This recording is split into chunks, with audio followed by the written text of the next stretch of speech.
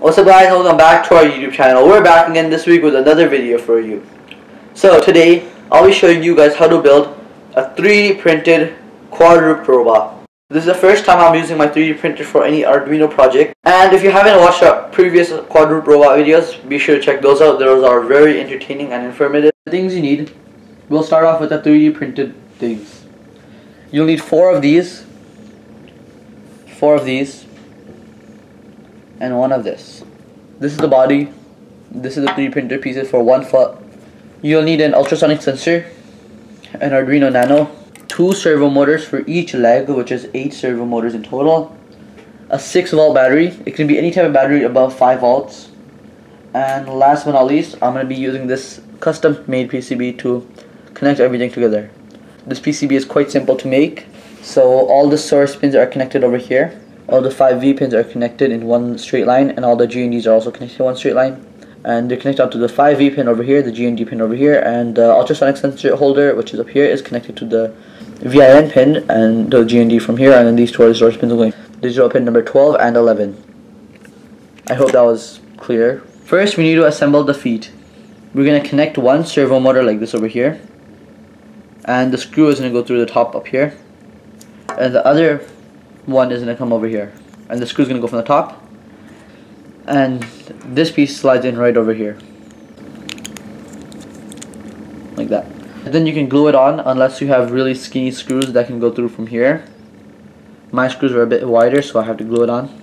Connect this over here and you just screw it in. So now what you do is you get this piece.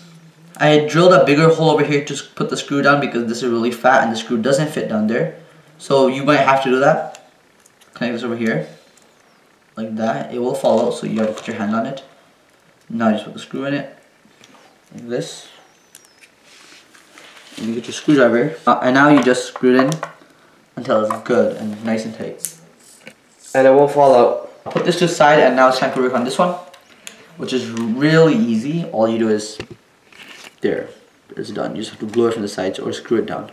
I'm going to glue it because I don't have the right size screws. So now the next step is to screw on these two parts like this. Make sure the gear part of the front is facing downwards. And you get your second screw, put it in through here.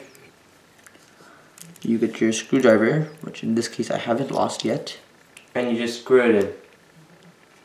So the next step is to arrange all the servos like this. Put some glue on top of all the sides. And here we have everything glued on.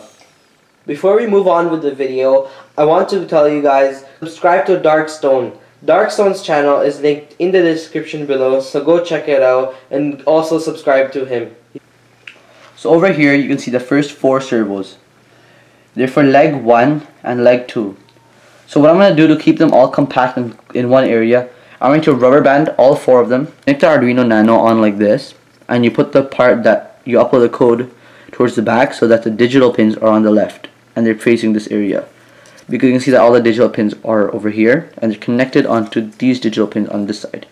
If you're connected the other way, then they'll be connected onto the analog pin. So basically, he's gonna glue them on like this. After you glue on the PCB to your robot, the next thing you have to do is connect the wires. So the first thing you do is connect servo number 1 onto digital pin number 2. This is servo number 1, and this is the wire for it. It goes right over here onto digital pin number 2. The next thing you have to do is connect servo number 2, which is over here, onto digital pin number 3, which is right behind digital pin number 2. So this is leg 1 done. Make sure the yellow part of your wire is facing towards the Arduino. And this is the leg number 1. Now it's time for leg number 2. You do the same thing on digital pin number 4 and 5. So this one goes on to 4, this one goes on to number 5, 6, 7, 8, and 9.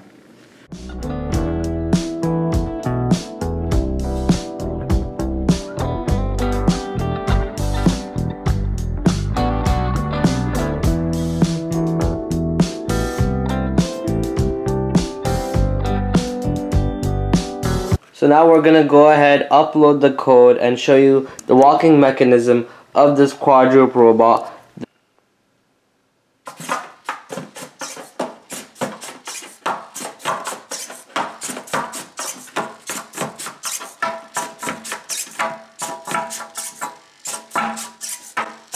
So here we have our robot. and the blue bin. It's gonna walk forward and pretty much avoid the blue bin, or it's just gonna stop it from the blue bin.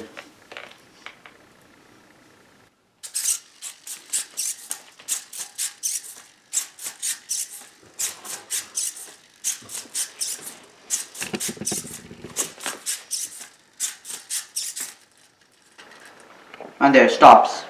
Stop right in front of the blue bin. There's about 5 centimeters of space, so the sensor does work indeed.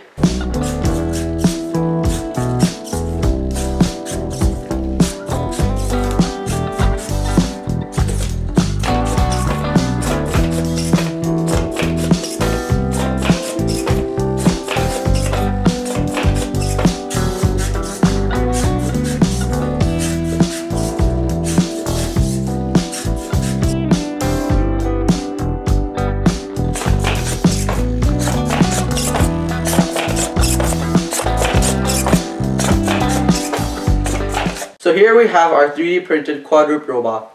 In conclusion, it works very well on rough surfaces like carpets, mats, and it doesn't really work too well on hard floor or smooth surfaces, which might be a problem.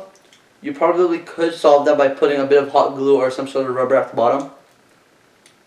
And yeah, you don't really have to use a 3D printer. I used one because it's durable material, it looks nice and it works well.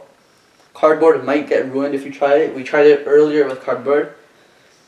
And yeah, stay tuned for more projects like this. Our robotic arm is coming up soon, which is also 3D printed. So that was it for this video. Stay tuned and subscribe if you haven't already, and we'll see you in a few more days.